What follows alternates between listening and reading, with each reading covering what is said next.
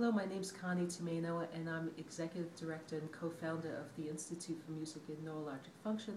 I'm also a past president of the American Association for Music Therapy.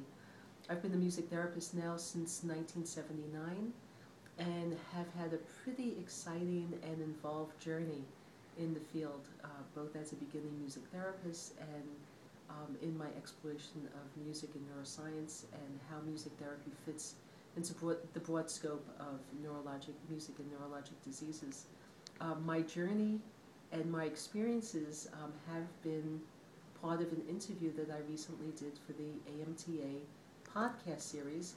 So I hope that you click on and hear more about this exciting journey. Thank you.